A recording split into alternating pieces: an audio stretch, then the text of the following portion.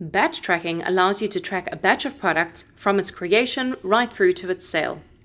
When you create a sales order and add a product that is batch tracked, the system will prompt you to indicate which batch or batches those products are being sold from.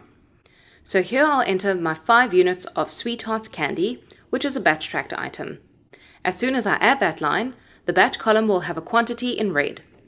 Click on the plus sign and select which batch or batches these products are coming from. So I can say that I'm selling 5 units from batch 11, 22, 33 for this example. Once the batch has been successfully added, the number will turn green and you will be able to complete that sales order.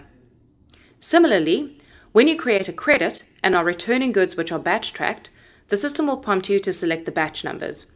So again, you will click on the plus sign and indicate which batch those return goods belong to. Once you have successfully selected which batch those goods belong to, the numbers will turn green and you can go ahead and complete the credit. Thanks for watching.